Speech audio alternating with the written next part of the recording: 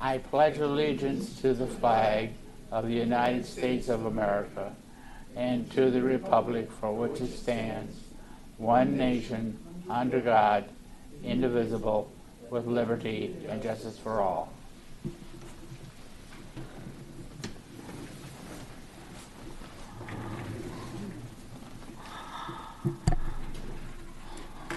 All right, all of you have received a copy of the minutes of the May meeting, and I'm sure you had a chance to review it. Are there any changes, additions, or deletions to the minutes?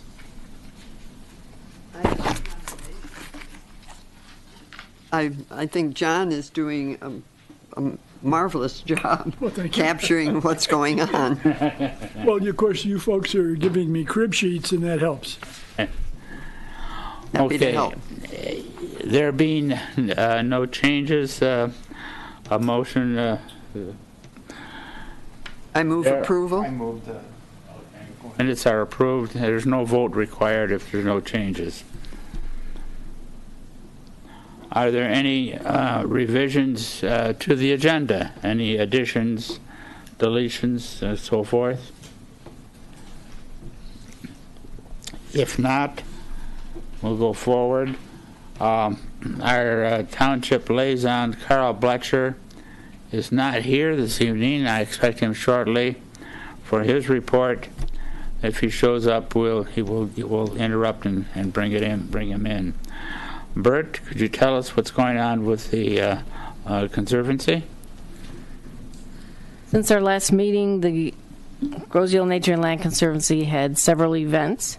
We had frog survey on May 10th. May 18th was a globe study, which was led by Jeff Bauman, who is a Grosse-Ile resident and Michigan Science Teacher of the Year. And GLOBE is a NASA program that stands for Global Observations to Benefit the Environment, and that program was about mosquito larvae. And it's been such a cold spring that even though it was planned for the end of May, there were no mosquito larvae at all. So we did learn about the program and how it's done. We studied some pond water and saw some damselfly larvae. So we know how to do that, and we can do it amongst ourselves and carry that on. That's something that Jeff does with his class. And there'll be another GLOBE program with Jeff scheduled for the fall. And then we also had Migrants on the Move on May 19th about migratory birds. So that was what we've done recently, and then coming up this Sunday is a program focusing on kids about exploring wetlands and learning about how wetlands are important to the ecosystem and to all of us. And that'll be at 1 o'clock at the Gibraltar Bay Unit. And that's about it. Thank you very much, Bert. Kyle is not here tonight either, so we'll dispense with the recreation report. Just as a matter of information, if I may stop here, is that the Open Space Committee has made it a point over the years that there are many other groups and activities, committees on the island that interface with or have mutual issues with the Open Space program and vice versa.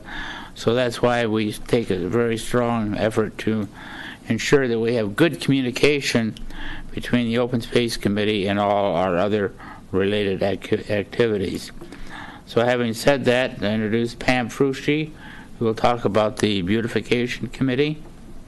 We had some plantings in time for the Island Fest. We planted the Navy sign there at Grow and Meridian with red, white, and blue petunias in time for the Island Fest. And then to brighten up the Four Corners, we've planted zinnias at the at Four Corners, and Brian Medved, our chair, has planted flowering, colorful plants at the entrance sign as you come onto the island. And we have a dead spruce at one of the corners that we have to replace. So that's on our agenda for replacing spruce that didn't make it through the winter. And that's it. Hey, thank you very much, Pam. And now we have Linda Worsley, who is making her last report as the liaison to the Grosse Ile school system. So, Linda, I think you have some young ladies that you would like to introduce, and along with any information reports that you may have. Yes, the only information that I have to report is that this is my last meeting, and the people that will be taking my place are Emma Griffin and Emma Cornell. They'll do a great job. Okay, Emma Griffin, come on up and tell us a little bit about yourself. My name's Emma. I've been in environmental for about a year now. It's just something that I wanted to learn more about and see if that's possibly a career path for me. I'm a sophomore entering my junior year in the fall. So. Okay, thank you very much, Emma. Emma? I am currently a junior, and I am going into my senior year next year. And we are co-presidents, and I'm very excited to be on this club for next year. Well, I'm on it this year, but to be a leader of this club next year, because I want to get the school more involved with the community and the environment, and yeah. Thank you very much. Emma, may we have a spelling of your last name, please? Yes, Kronnell. Yeah. Well, we really look forward to having you as liaisons from the Grosse Ile school system. Again, that'll be our next meeting will be in September. It's the first Tuesday of every month. And if there's anything that you need us to do in relationship to the Grosse Ile schools, please don't hesitate to let us know. We'll make sure that both of you have the copies of the minutes, and I'll be giving you the names and addresses of all the people on our committee. So again, thank you very much for volunteering, and welcome aboard. Okay. Cliff, could I ask? Are you girls going to alternate, or are you both going to sit in the seat for the high school liaison? If one can't show up, the other one will. Gotcha. Yeah. And they're both Emmas. Yes. Which means that we have absolutely no problem in remembering their first name, right? Well, ladies, thank you very much for volunteering, and welcome aboard. Next, Dan. Dan really jumped from the frying pan into the fire when he volunteered to chair the Dump the Junk program, which I think was a very huge success. So, Dan, could you regale us with the... Before we go on to that, Cliff, let's talk about BPAC. Okay. BPAC's got a lot of stuff going on right now. All right. As most of you travel down Grosse Ile Parkway and you approach Jefferson, you're going to see the connection between West Jefferson and Elizabeth Park. We had the dedication Saturday for the West Jefferson Trail dedication. Joanne Gagne from the city of Trenton has been working on this project for quite some time. In fact, there was some chit-chat that it was about 20 years in the making. We had Susan White from the Refuge Manager, Wayne County Parks, Alicia Bradford, DT&E. We had Jennifer Whitaker, Tom Woolwide, if I pronounced that wrong, I apologize, Tom. Y. Woody, thank you. He is from southeastern Michigan, part of the Ralph Wilson Jr. Foundation. And Nikki Van Bloom, she was from the DNR. It was quite a few people showed up, and it's a great dedication, and you're going to see more coming with the refuge also. Currently, BPAC is working on a study with the residents along Grosse Ile Parkway to connect Grosse Ile Parkway and Meridian to the Wayne County Bridge. We're also looking for some volunteers to work at the Trenton Summer Festival in our booth, whether it's open space greenways or BPAC. The other thing that we're talking about is, don't forget this coming Thursday, Glow Ride begins. We're going to start out at Tasty Freeze at 7:30 p.m. and it'll probably run to around 9. Please have some bike lights on your bikes. It's going to be a fun event. That's it. That's for BPAC. Now, if you want me to go in and dump your junk, I can go right into that. Well, we can.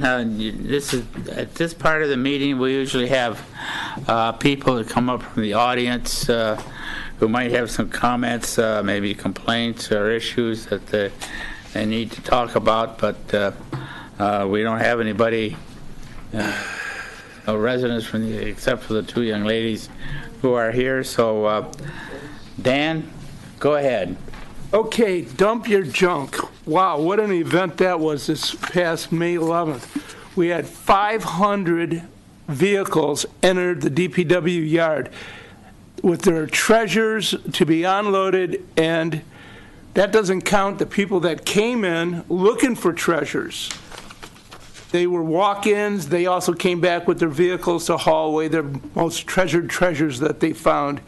We also filled 14 30-yard dumpsters, which is just unbelievable on how successful it was.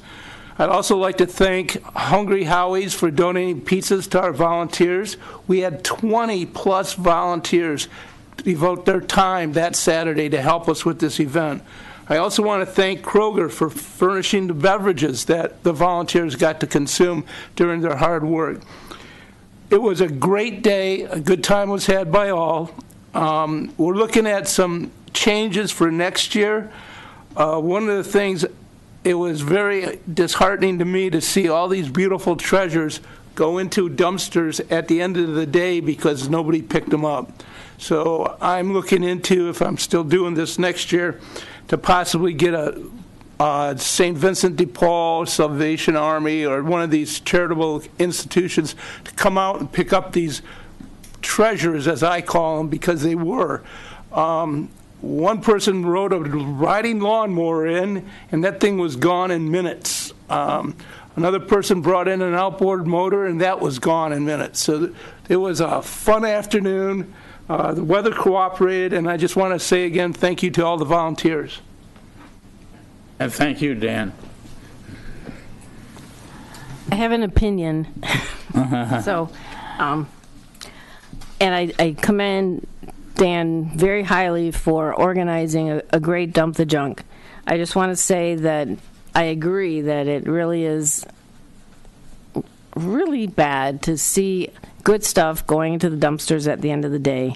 And it's been my understanding that we've tried in the past to either coordinate with St. James with a rummage sale or something, and I don't think we've ever been able to get any of these collection agencies like Salvation Army or St. Vincent de Paul to come out on a weekend to do that. And there's no place to store stuff, and there's no way to keep it from get the stuff protected from rain and stuff. So my suggestion, if we cannot solve that, is that we just really tell residents that you need to take your treasures to St. James, which is always ahead of Dump the Junk, and have that, just have that rummage be on your mind. There's always been the 3 R's: reduce, reuse, recycle, and just add rummage to be 4 R's.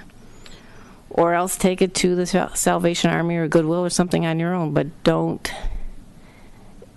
If we can't find good homes or a way to solve it, I just hate to see stuff going in the trash as well. So that's my 2 cents. One of the nice things was there was a couple that brought in a full dining room set that they used 3 times. The wife didn't particularly care for it, so it was gone. So there's a lot of valuable stuff that was brought in, and I'm a firm believer in that you don't say it can't be done. We're going to find a way where it will be done.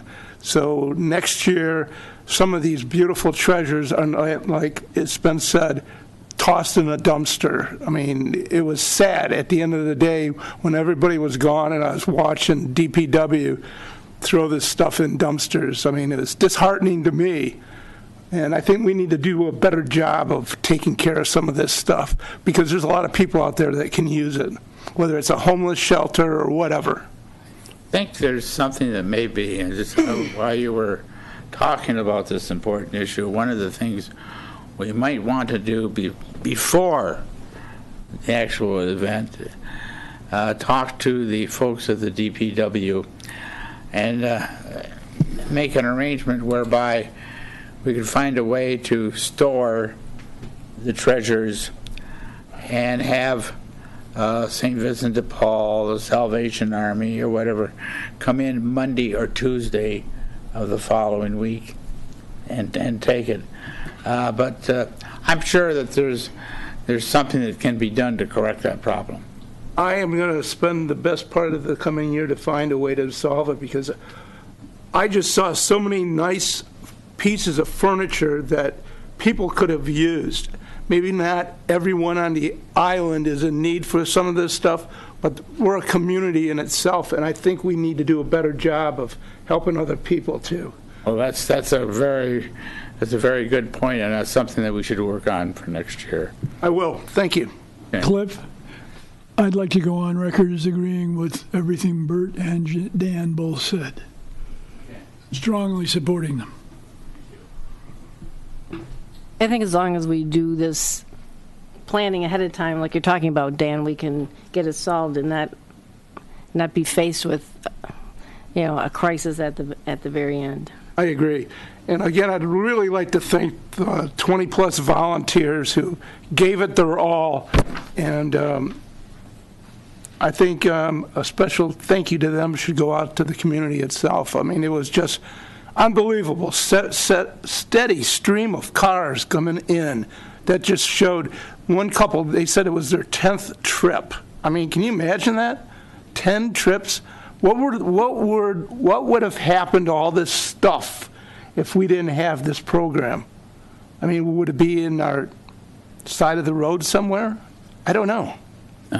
Well, that's the reason why we started it. I think it was well over 10 years ago where we did have a problem with people dumping some of their stuff in the open space. That's the way it got started, and it's been a huge success just for that one reason, that the people have the condition of the open space is a lot better today than it was 10 or 15 years ago. And Cliff, Yes. I have a testimony too. We were in the process of moving, and it was so timely to have Dump the Junk and Find the Treasure at the same time. And Daryl and Bill Heil came over and made 2 trips from our place to the Dump the Junk. We contributed some to Find the Treasure, but it was good that both the timing was terrific for at least our family. And I wrote an article for the Grand with some of Dan's statistics about the number of people that use it. And it was, and then also I commented that he's the first organizer that has gotten food for the workers. So that was a nice touch. Thanks to Dan. Great. Thank you. You need to thank the community, Hungry Howie's and Kroger. I mean, all I did was just ask, simple, can you help us? So they did a big part, and everybody enjoyed the pizza and they enjoyed the refreshments. Job well done. Thank you. The next issue is the nature guide, and Bert, could you kind of give us an update of where we stand? Give us a little better background with what the guide is, and also where we stand on getting it updated. Okay, first I want to add to my report about what I forgot, which was Island Fest. The Conservancy participated in the parade, and we had a booth, and in our booth we featured the winners of the 2018-2019 high school photo contest. And then those winners' pictures will also be at the Trenton Library and the Wyandotte Library this fall. So that's something else that we're doing. And then the next photo contest starts in October. So this will be the third iteration of the Natural Areas Guide, I think, right? Yes. We did one in 2015, and now we're updating it again. I put in a lot of time on getting this put together, and it's just about almost ready to go to the printer. So it covers open space, conservancy properties, the state-owned islands, Stony and Celeron, and the federal units of the Detroit River International Wildlife Refuge, which is the Gibraltar Bay unit, Calf Island, and Sugar Island, and the bike paths. So just the official bike path. So we're going to try and put all this together, and it'll be in a 16-page brochure coming soon to Kroger and other locations on the island. Thank you very much.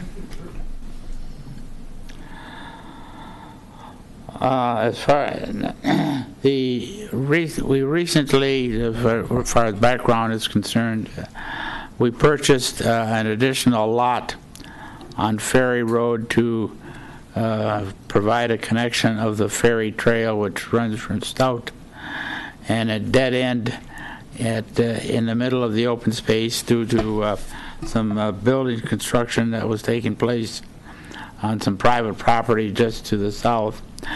So we bought a piece of property, and we have entered into a contract with a company to complete that trail.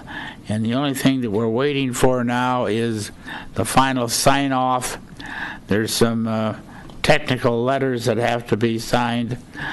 I was hoping that Carl could be here tonight to give us the final report. I will personally follow up with Dale Ream tomorrow morning to find out when we can get the contractor started on constructing that particular trail. The contractor has been approved, and he's ready to go at a moment's notice. The only problem that we've been having, of course, is this hellacious weather. It's wet. He might have to, some extra time may be involved, but we're going to try to have this trail completed this summer in time for school when it starts. We'll try to make that commitment to you, and I'm going to do my best to nudge and to push and to shove, if necessary, the final approvals so that the contractor can get in there and start constructing the end of that trail. And that's a commitment that I'll make to you tonight.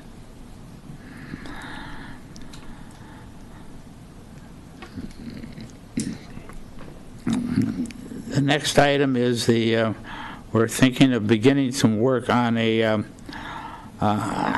trail extension it used to be Manchester Woods. We're now going to call it Meridian Woods. Is that correct, Yes. John? Yes. Meridian Woods. So we'll be working on that area. That area. But first of all, we're going to hold off on that until we get the ferry trail underway. We do have an opening for another member for the Open Space Committee. There are 7 openings, and I think we have 6 members at the present time, plus the liaison. So if any residents out there are interested, by all means, drop down to the township office, and there's a form to fill out. As far as an opening, it's in other words, application. You will be interviewed, and then the candidate will be selected. So we're still looking for volunteers. The next item is the select a date for a millage proposal for open space maintenance. As far as communication is concerned, we did have a open space millage that was assessed to the community for about $0.25 We had close to $500,000 in that fund, and we let it expire about 10, 12 years ago. And as of right now, we have about $250,000 left in that fund, and we're spending about $30,000 to $50,000 a year to maintain the open space properties. So within the next year, I've asked Carl Bletcher to begin talking to the township board to select a date for a renewal or a new millage to be put on the ballot for open space maintenance. It'll be about, we're thinking of about $0.1 which is a minimal amount. So we want to do this before we get into a panic situation whereby we're running out of money and we need work that has to be done, but we want to take the proactive action to have this millage proposal on the ballot and hopefully approved by the voters. So at this time, I'd like to open up, start down at the left-hand side. Any comments or questions? No, go John? ahead. I've already made my comment. I'm And- fine. Linda? Are you sure? This is your last chance now. I'll miss you guys. That's all. So Linda, why don't you tell us your plans? Okay, I will be attending Indiana University, Purdue University, Indianapolis. I'm moving into my own apartment on August 23rd. I'm majoring in epidemiology. I'm not sure exactly what career path I'm going to go on yet, but I'm very excited. And my graduation party is August 23rd, 10 a.m. to 1 p.m., and you're all invited if you want to come. But yeah, if you have any questions for me, will answer them. Well, Linda, it's been a pleasure having you. We certainly appreciate the involvement and your dedication to volunteer for as a liaison from the Grosse Ile schools, and we wish you all the best of luck in your career. Thank you. I appreciate that. That's a lot. Congratulations. Dan? No comment. You surely? Set it up tonight. Bert? Okay. I have nothing. Again, just a reminder, we will not be meeting in July or August. However, that doesn't preclude us, if there's something that comes up, I will make sure it gets into the email and gets onto the Grosse Ile website. Again, the two things that I'm really interested in is getting the ferry trail complete and constructed as quickly as possible, and to begin the work on the millage proposal so that we can continue to maintain our open spaces.